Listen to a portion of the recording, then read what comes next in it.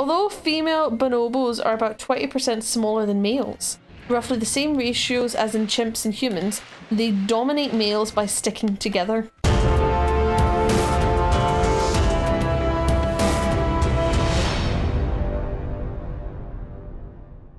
Oh no, wait, that's just the golden ball. Never mind. Hello, we're back.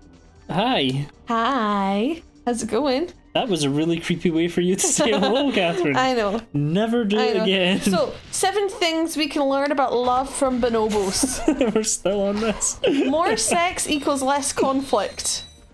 Okay? Man, that was a hard open, Catherine. Yep. Straight in there with the S word. Yep. Chimps use violence to get sex, while bonobos use sex to avoid violence. Oh my god. They're amazing creatures. Yep. There's a lot we could learn from them. 2. Feminism can be very sexy. Don't change your mind now. I mean, I stand by my arguments. Okay, when females are in charge, everyone's lives are better. Oh, okay. Well, I do try to put you in charge, Catherine, but you don't let me. Oh my god, you're actually ridiculous. I'm just taking... How can you not make a decision about what you want for dinner? Why is it when you finally make a decision what you want for dinner, it's always the opposite of what I suggest? I tell you, do you want burgers or pizza? And you go, I don't care, it's up to you. And I'll go, right, fine, burgers. And then you go, wait, no, I want pizza. Just tell me you wanted pizza in the first place. God damn it! Has this been bugging you for a while, Catherine? Just tell me! Feels like it's been bugging you for a while. Just, if you wanted the pizza, pick the pizza. Don't tell me that you don't care. But I didn't know Don't what I wanted. tell me you don't care, and then let me make my mind up, let me make the decision, and then tell me that my decision's wrong. But I didn't know I wanted until you'd made the wrong decision. The wrong decision. Wow. Oh yeah, I can breathe underwater now, I like my mum sometimes, you know that? So are you. Oh! My mum expects me to know what she wants me to do. You know, have you got that with your mum sometimes? Like when they ask you a question that there's 2 answers, but it turns out although there's actually 2 answers, there's only 1 answer? No. Really? Oh. No. Like, comment and subscribe, guys, if you've ever come across this. And it's sort of like your mum asks you a yes or no question, and you say the wrong answer. And it turns out, no, it wasn't a yes or no question, it was a, no, this is the answer question, and you answered wrongly, and it's upsetting. Anyway, number 3, sisterhood is powerful. Ugh. Really? Although female bonobos are about 20% smaller than males, roughly the same ratios as in chimps and humans, they dominate males by sticking together. Interesting. Maybe we can't learn things from the bonobos. Number 4, jealousy isn't romantic. Have you ever been jealous before? Not even just romantically, just in general. Yeah, jealousy is a natural part of life. Everyone gets jealous of What's been the most ridiculous thing you were jealous of? I don't actually know. You want me to tell you mine? I don't get jealous very easily. Like, the things I remember being jealous about are like being a kid and somebody having an Xbox or something like that, and I didn't have an Xbox because I had a PlayStation. Like, stupid things that don't matter.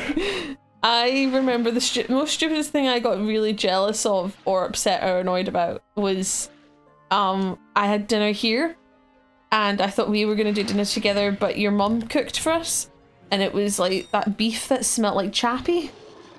Oh yeah, yeah, that was beef weird. That smells like the dog food that smells like fish. Yes.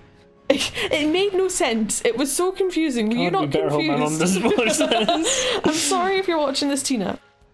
But it stank of chappy and we got so confused. And then I got home and this is what the most ridiculous thing is. I went home and I'm like, oh, what did you guys have for dinner? And they went out for dinner and went and got Indian. And they brought loads back home and stuff like that because they had loads, right? I was super jealous of this, that they got this really nice meal. Twist. You don't like Indian food. I really don't like Indian food. I don't like spicy food. I don't like Indian food. It's just not for me. It's not my taste. Speaking of spicy food. No, we'll talk about that. Talk about that in a minute. But that was my most insanely ridiculous jealous thing. I don't know why I was jealous because But I was so jealous. And I don't even like Indian food. That's how bad it was. I'm sorry, Tina. But roast beef should not smell like chappy. This smells like fish. Anyway, yes, talking of spicy things. So, comment down below before we continue. Comment down below answering us this question: when you read salt and pepper chicken on a restaurant menu, right? Is that chicken going to be spicy or not spicy? Right, just comment down below before we tell you. It's always fucking spicy. It all it said was that it had sweet chili sauce. It was salt and pepper chicken with sweet chili sauce. So I asked for it without the sweet chili sauce, and it had onions and peppers and stuff, which is fine. I can deal with onions. I like onions, and I can deal with peppers because peppers aren't. They're a wee bit spicy for me. Don't question me. Don't judge. I have a very, very pathetic palate. We're both the same in that respect. Yes, things that most people would say, oh, that's not spicy, that's fine. I cry. They're very, very spicy to us. We have oversensitive spice buds. We're oversensitive to caspacin. Yeah. And it's silly, and a lot of people think we're being ridiculous. Until one day I ate chicken tikka and cried because it was spicy. I had proper tears in my eyes. The thing about it is that caspacin, it literally makes you feel pain. Like, that's what it does in your mouth. Yes. It makes you feel pain, and You suck. Most people just.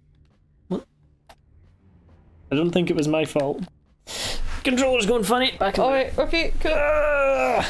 Aye, so the whole point, the thing that's in spice is that it makes you feel pain, and some people are just sadists that enjoy it. No, some people take that pain and, you know how like when a cut or something like that is sort of healing and it feels warm? Yeah.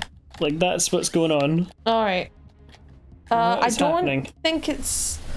I think it might be the game. We will be back in a second. And we're back. We're back. I have a new controller. I have to sit forward because the wire is so short. You alright? Do you want me to move the... Here we go. Is that better? If we do that? Fine. There we go. Anyway. This one does have a turbo button. It doesn't do anything. Doesn't do anything though. But yeah, I don't know, man. Spicy food just... It makes my nose run and everything. But anyway, I can just about deal with peppers.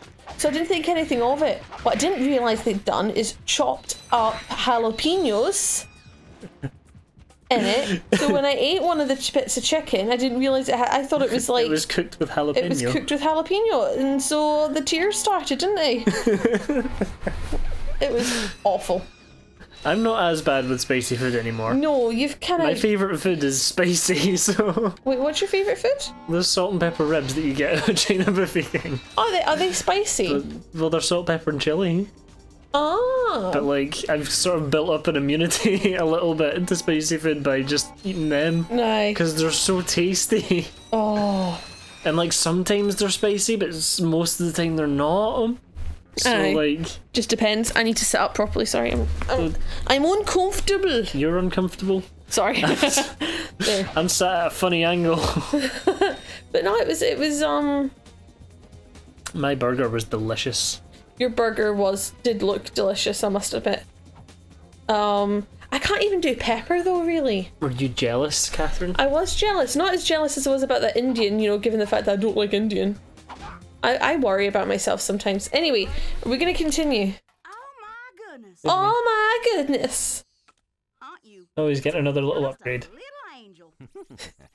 Actually, I'm a little robot. Did you see Ratchet's face? I know. Funny too. Yeah, but looks aren't everything. You be nice. Ooh. Ooh. Oh, a hydro pack upgrade. It helps me swim faster. Upgrade. That would be quite helpful for swimming underwater. Whatever. It's gonna Wow. help you too, dumbass.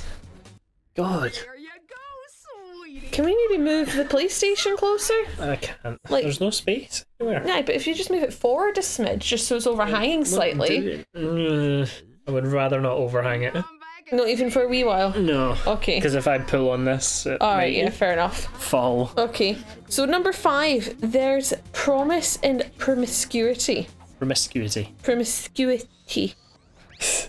Shut up. Promiscuous. Promiscuous. Promiscuity. promiscuity. No, promiscuity. Promiscuity. You really need to learn how to English better, Catherine. All the casual sex among bonobos is arguably a big part of what makes them among the smartest of all primates. Wow, I feel like this guy just wants us all to have sex. Like, I'm not opposed.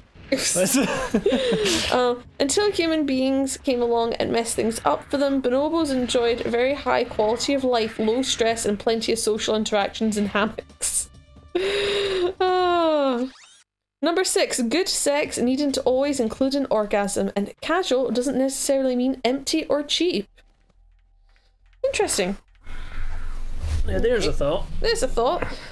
Apparently most bonobo sexual interactions are nothing more than a quick feel rub or intromission. A bonobo handshake. I wonder what that is. I don't think I want to know. When two bonobos rub their penises together. Literal sword fights. Wow. Wow. And on that note, in the next episode of Sporkafish, we will finish up. We'll talk some more stuff. Maybe bring some rare Ethereum to a scientist man.